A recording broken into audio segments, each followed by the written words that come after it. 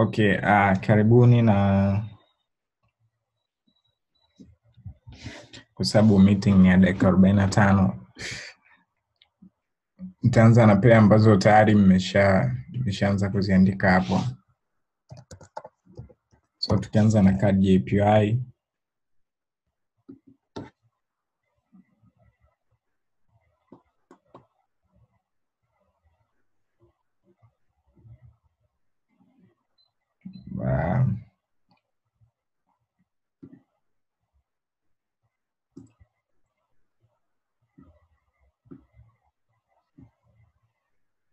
kwenye time frame ya daily tunaona kitu kama hiki. Tunaona price ilikuwa kwenye downtrend hii hapa,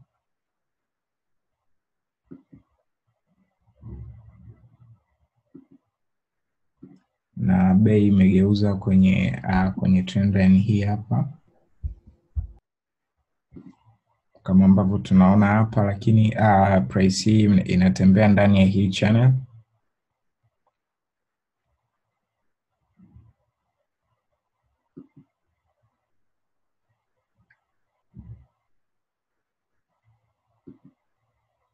Price hii inatembea ndani ya hii channel. So last time kitu ambacho tunaona hii price ilitoka kutoka kwenye hii point ikaja mpaka hapa ambapo ilikuwa ni ukingo wa chini, then tunaona bei ilirudi juu na kufikia mpaka hapa kama retracement au kama retracement yetu ya mwisho. So kitu ambacho tutakifanya, tutapima hiyo retracement level ili tujue price ipo kwenye target ya kushuka mpaka sehemu gani.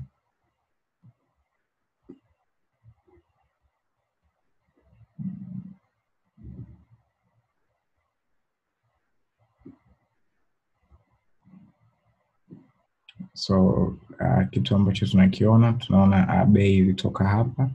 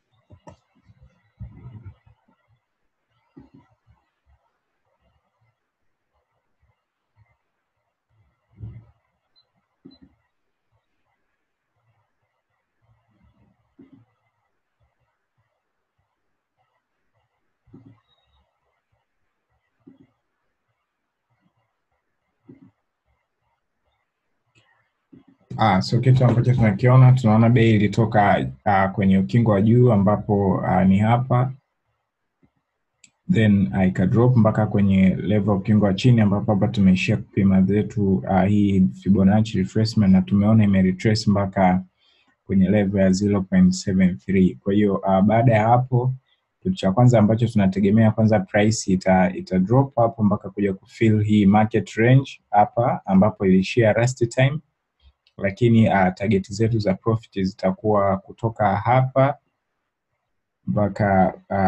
mpaka hapa kama target ya kwanza, na ndo ambapo pia kutakuwa kuna possibility ya hii price kuja mpaka kwenye ukingo huu hapa chini. So baada ya kuona iko kitu tunashuka sasa kwenye time frame ndogo.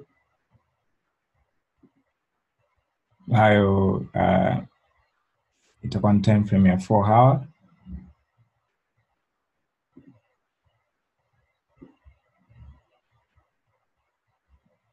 Ukiangalia kwenye 4 hour hapa tunakutana na kitu cha namna hii. Tunaona bei baada ya kudrop kutoka hapa mpaka hapa, price imetengeneza corrective structure hii hapa kama ambavyo tunaona hapa. Corrective structure ilikuwa hii hapa. Sorry. Bei imetengeneza corrective structure hii, ilivunja, imekuja kuitest na tunaona imeshoot kwenda chini kama ambavyo tumeona hapa. So tutashuka kwenye time frame ya 2 hours kwa sababu tayari bei imeshaonyesha opportunity ya kuweza ku sales. Kwa kwenye 2 hours tunaona hichi kitu ilitengeneza hii engulfing hapa, then ikaja ikafuatiwa na hii candle. So risk hapa ni kubwa sana. Mfano hii ni matured setup tayari. Tukiangalia hapa kiasi chake cha risk hapa ni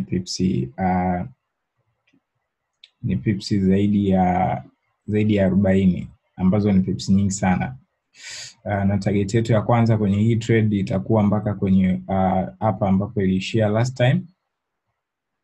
Price iliishia last time hapa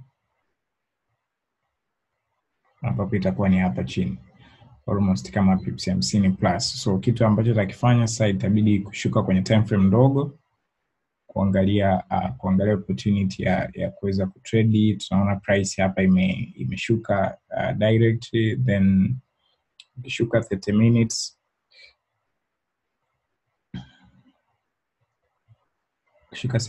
tunaona price ilifanya hii corrective structure hapa ya mtindo huu hapa.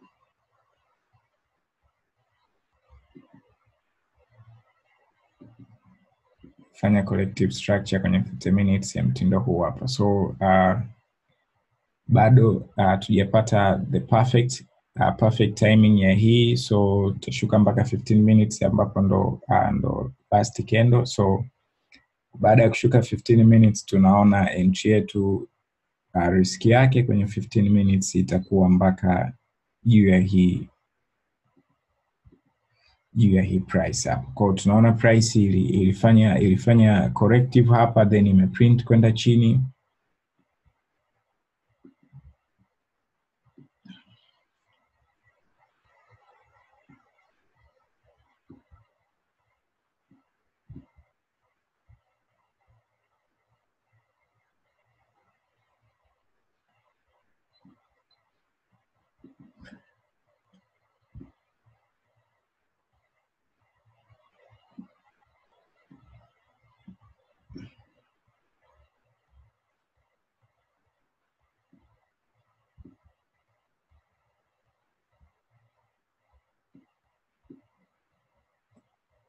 Okay, tunaona price imevunja hii corrective structure hapa. Entry zake zilikuwa zimepatikana tu mapema hapa, baada ya kuvunja entry zilianzia hapa, lakini kwa sababu tumekuja kukutana na entry hapa, kitu ambacho tutakifanya tutaweka hii kama ni zone ya hii hapa, ni zone yetu ya 15 minutes ambapo hapa tunaona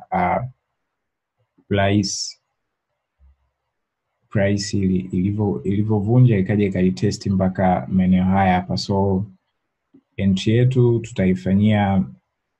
tunaifanya hapa. Kitu ambacho tutasubiri sasa kwenye hii 15 minutes ni kusubiri hizi candle mbili ambazo kama zinafanya bullish sasa hivi zikamilishe, then tukipata candle yoyote ambayo itaprint bearish kutoka sasa hivi itakuwa ni entry yetu. Lakini kwa hii hapa ni matured setup tayari, kwa sababu tayari imesha print hapa hii candle ambayo ni harami, then ikafuatiwa na very bullish candle. So tunaona kuna pullback candle kadhaa hapa kabla price haijarudi chini. So this is the mature trades kabisa kwa wale ambao nafikiri wanaweza kaingia kwenye hii trade au wakaifuatilia kuweza kuingia kwenye hii trade.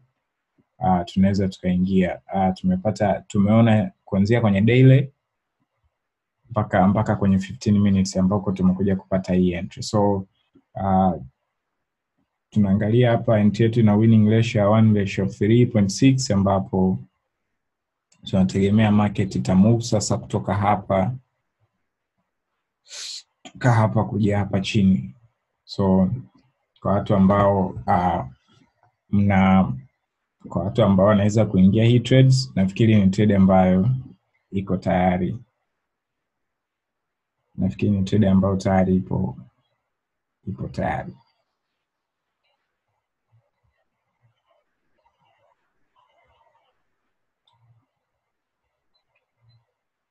Sasa tutaenda kuangalia pair nyingine. Pair yote ambayo unataka tuizungumzie, utaiweka hapo na mimi nitaizungumzia.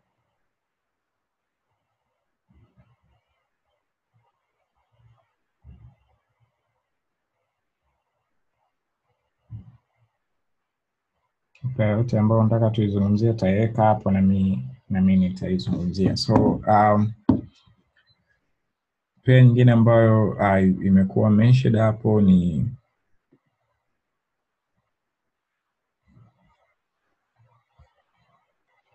Euro GBPs. Okay, Albert Ulasa umetoa card JPY pamoja na Euro GBP, kwa tumeiangalia card JPY. Mtu wa pili ambaye alicomment hapo alicomment GBP USD, Esther Liaka. So Esther, ngoja tuiangalie GBP USD.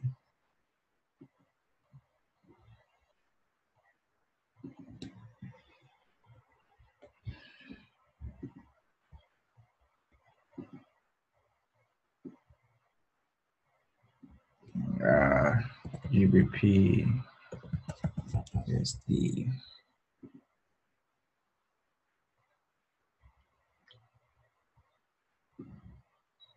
GBP USD ni moja ya pair ambayo tulifanyia analysis kwenye post kwenye analysis ambazo nilishare kwenye mentorship channels Jumatatu hii, na nilikuwa nimeonyesha picha hii hapa ambayo mpaka sasa hivi ndio ambayo inaenda kutokea. Kwa hiyo GBP USD ipo kwenye bias ya kushuka chini kama ambavyo tunaona hapa. So tutashuka kwenye 4 hour. Kwenye 4 hour tunaona kitu kama hiki. Price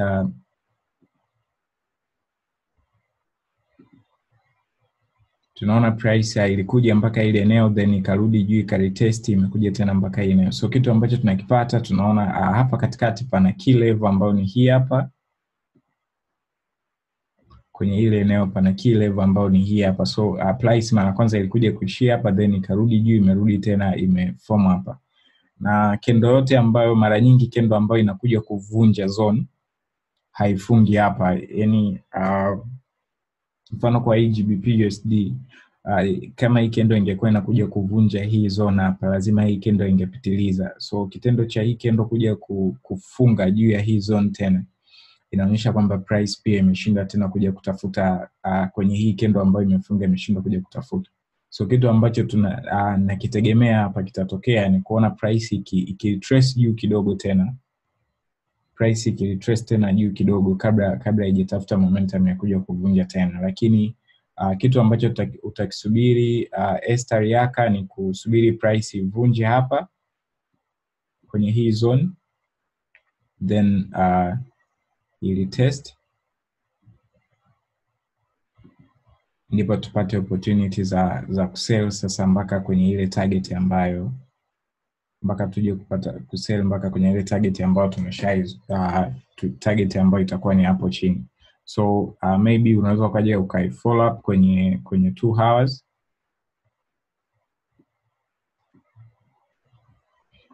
Kwenye 2 hours tunaona kitu kama hiki, kendo imekuja kama hivi, hii kendo mpya tunaona kama inarudi juu. So tunategemea pia price itarudi kidogo kutafuta momentum kabla haijaja kuvunja hapa, kwa sababu kendo ambayo imepita imekuja direct, imekuja hapa. So ukipata time ya kuweza kuifanyia follow up hii GBP USD itakuwa ni jambo jema zaidi. So tutasubiri ivunje ili test then tupate entry nyingine.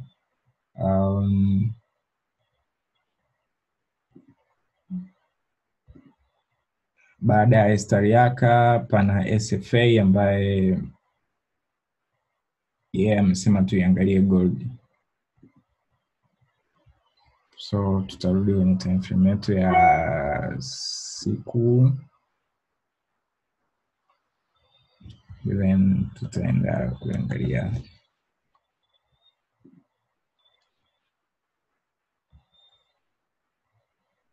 gold.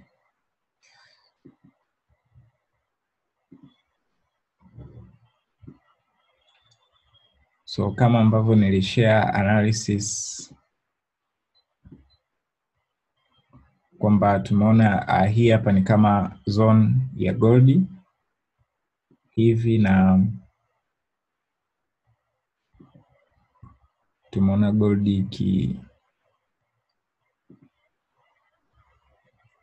ikipanda kwa mtindo huu hapa juu, then eneo hili hapa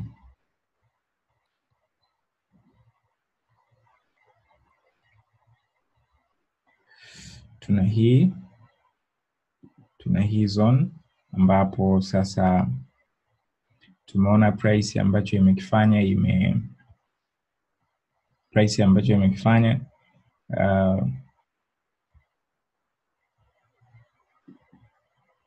imetoka to the highest lower high hapa,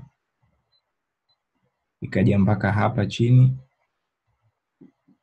So tunategemea gold itaenda kulitest juu kidogo, tunaposubiri ije kulitest kwenye zone, itakuja mpaka kwenye level hizi hapa 3 ambazo zimekuwa mentioned hapa kabla ije shoot tena kwenda chini kwenye daily. So sababu hiyo sasa ndio inatupeleka pia kwenye 4 hour kuangalia kuna kitu gani. Tukija kwenye 4 hour tunakuta kitu kama hiki, price imeshoot hapa na sasa hivi inatengeneza kitu kama hii, tunaweza kuita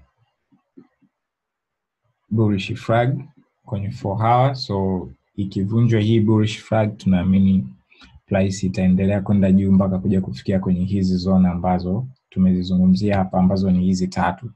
So tukishuka kwenye time frame ndogo zaidi, tuende kwenye 4 hour, kwenye 1 hour, ambapo kwenye 1 hour hapa, kwa wale watu ambao wananifuatilia pia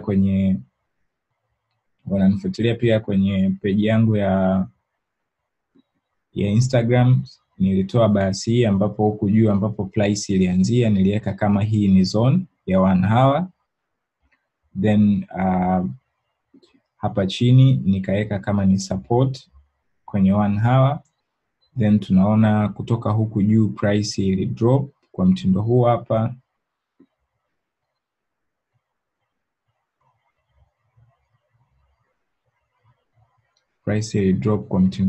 kama ambavyo tunaona hapa. Actually pia imetengeneza channels ya mtindo huu, kwa sababu kwa upande wa chini pia tunaona ikiwa imedrop kwa style hii hapa. So kwa wale walioiona, nakumbuka price ilikuwa maeneo haya hapa, na moja ya kitu ambacho nilikuwa nimetoa nikasema pia hapa katikati pana hii minor zone ya daily. So bias ambayo nilitoa pale, kwa nadhani niliposti jana, na nikasema kwamba price ingepanda mpaka level hii hapa, ambao sasa ni approximating kwenye 0.5 Fibonacci retracement level. So kweli price ikaja imevunja hii trendline. Sasa hivi hapa tunaona inafanya hii inatengeneza hii bullish corrective structure ambayo imekaa kwa mtindo wa bullish flag. Tutasubiri ivunjwe, ikishavunjwa itakuwa imetoa confirmation ya kuendelea mpaka hapa. So kwa wale watu ambao huwa mna trade gold, naweza kuifanyia follow up ya hii, kuona ikivunja hapa ni kitu gani ambacho kivunja hapa itatoa uthibitisho kwamba itakuja mpaka hapa. Kwa target itakuwa hapa. So kutoka ambako nimetoa ile trading jana, ambapo ilikuwa kwa mtu ambaye alifuatilia, ina maana ili drop chini ikatengeneza hii kitu, ina maana ukishuka kwenye time frame ndogo kama 15 minutes ishatengeneza bullish hapa, na jana kutoka kwenye ile setup ikawa imesha move kwa pips kama 220, ikamove kwa pips 220. So kwa watu ambao wananifuatilia pia kwenye page ya Forex Man Industry Instagram, I hope this trade mlikuwa nayo nilikuwa nayo pamoja.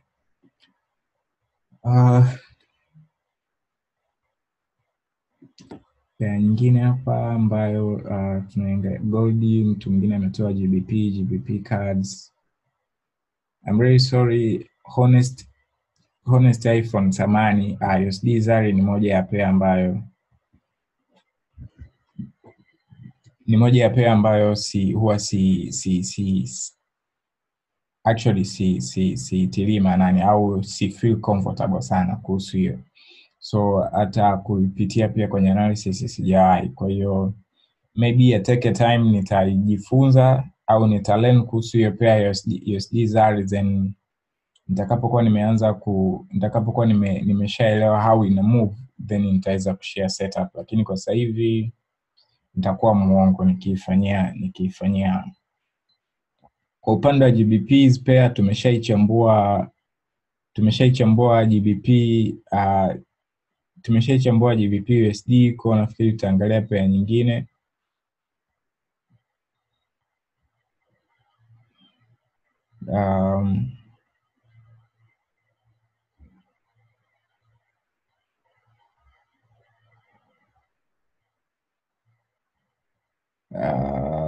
Card Chief. So Card Chief pia tumeangalia card JPY.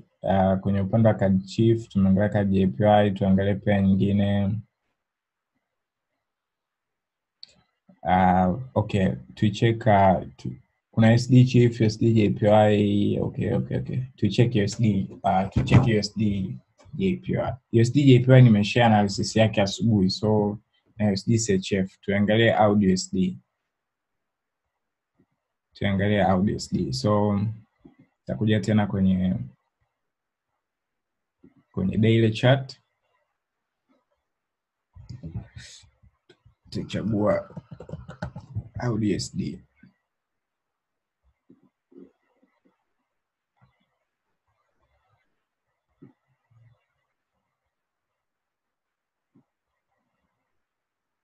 Tukiangalia kwenye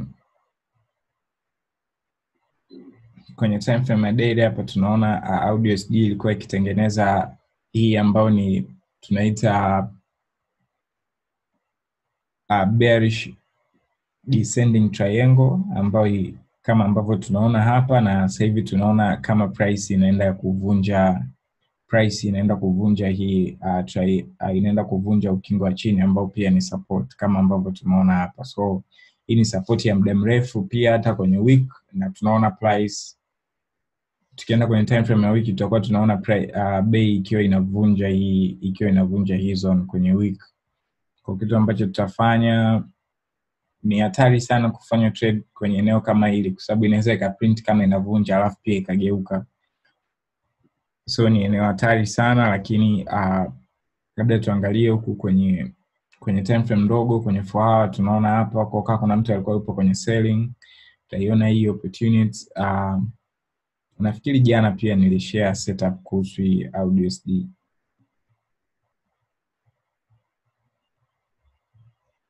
I think so, nafikiri kwenye labda ilikuwa ni audio JPY. So kitu ambacho tunakiona hapa kwenye audio USD, price actually ipo kwenye downtrend kama ambavyo tunaiona hapa.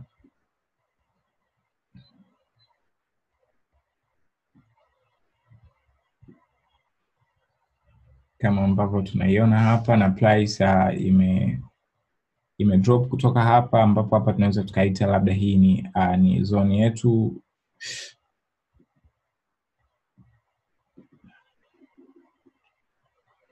Yep. So ambapo tunaona price ilitouch hapa the first time, ikaja ikatouch hapa the second time, pia tukaona price imekuja imetouch hapa the third time. Kwa hiyo tutakachokifanya, kwa sababu tunaamini price ipo kwenye downtrends, kitu ambacho tutakifanya, tutakuja kupima Fibonacci retracement, ambapo tunaona price ilikuja iliishia hapa ikalitrace mpaka kwenye approximate ikalitrace mpaka hapa, tukikadiria kwenye level ya 0.5 hapa, then ikatengeneza harami ikafuatia na bullish. Kwa hiyo entry ilikuwa hapa. entry ilikuwa hapa, ambapo tukishuka kwenye time frame ndogo sasa, mfano ngoja tushuke kwenye 30 minutes. Tukishuka kwenye 30 minutes tunaona kitu kama hiki. So kwa wale watu ambao walifanikiwa kuitrade hii hapa, target ya kwanza ilikuwa hapa, lakini price ni ipo kwenye target ya ku drop mpaka maeneo fulani hapa chini kwenye AUD. So this is the right entry. Maybe kwa wale watu ambao walishaingia tayari, kama upo kwenye trades, hii analysis inaweza tu ikaendelea kukupa confirmation ya nini ambacho kipo kwenye chart na nini ambacho kinaendelea. So utaendelea kuifanyia follow up. Baada ya AUD, pia nyingine gold nimeshaielezea. UJ ipo analysis yake ipo kwenye mentorship group. USD CHF, AUD tumeshaelezea. USD, USD Zari nimeshaeleza. Euro USD, Euro JPY,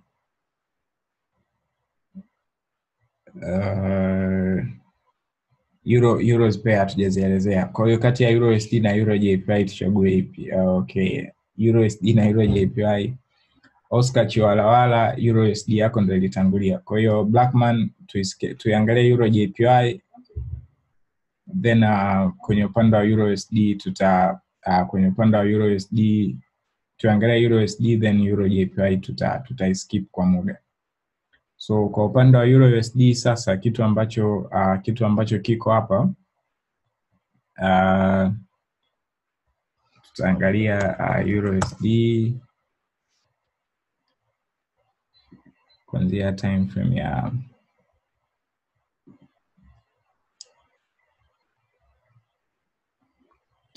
ya siku.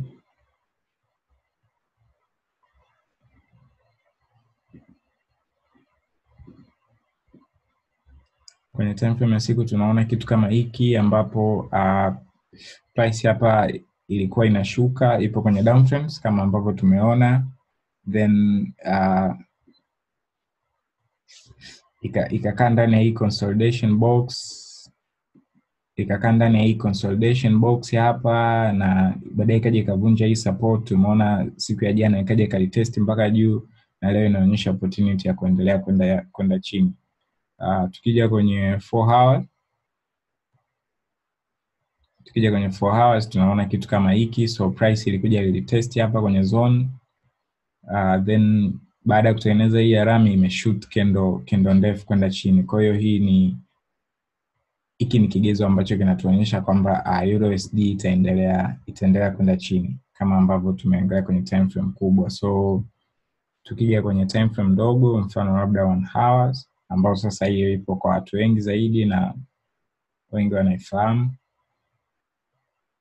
Kwenye wanao hapa ilisha print hizi candles za kuonyesha kama inashuka. Kwanza tunaona price ilitengeneza hii double bottom hapa.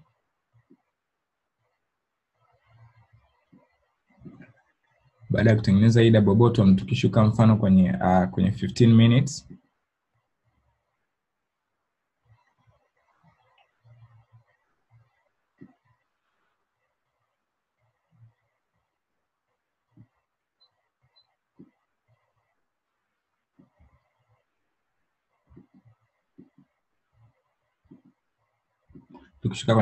minutes, tunaona pattern kama hii. So market ikafanya hapa collective bearish flag, ikaja ikavunja hapa, then market ikalitest. So target ni kuona kwanza ikifika mpaka kwenye hii level ambapo ilishia last time, ambao ni lowest price ilipofika siku mbili zilizopita. So tunategemea kuona Euro USD pia ikidrop hivi, na kama ambavyo tunaona hapa, hii candle mpya sasa hivi inaonyesha kama kuna bearish inatakiwa kufanyika hapa. So that it is kwa watu ambao mko na Euro JPY, Euro USD, na hata ukija ukiangalia ukifuatisha key level hapa, utaona eneo hili hapa ni key level, sababu price pia huku nyuma lishaikuwa ilishaikuwa rejected. So kwa watu ambao wanaifuatilia utaisubiri hapa, kama hii candle ita print bearish, then utapata opportunity ya kushuka na market.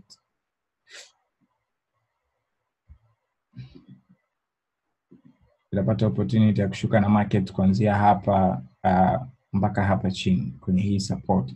So kwa upande wa USD, lakini in long time ipo kwenye buying. Kwa sisi watu ambao tumechelewa kuingia kwenye zone hapo, kitu ambacho nitakifanya nitaisubiria price kuja kuvunja hii the lowest lower, then ikitest, then baada hapo nitakuja kushare setup au kitu gani kimetokea kwenye USD. Lakini kama tungeweza kufanikiwa kuiona ikiwa hapa juu, basi hapa ndio tulikuwa tunatokea kupata entry ambayo sasa hivi tungekuwa tunahesabu tu tuko ndani ya pips ngapi. So iko ndo kitu ambacho tumekijadili leo kwenye live trading, na tumepata pair moja ambayo tunaitrade, ambayo hiyo pair ni CAD JPY nadhani, ambayo ndio ilikuwa pair ya kwanza kabisa ambayo tunaitrade. So nafikiri kama kwa watu ambao tayari walizipata entry, tayari imeshaingia kwenye faida, tunategemea kushuka nao mpaka kwenye ukingo huu hapa, ambapo ndio ilikuwa the highest lower kwenye daily. Tunategemea kupata pips karibia 50 na kitu. Niwatakie mchana mwema. Meeting yangu ID imeshaniletea alert hapa, tumefikia dakika za mwisho.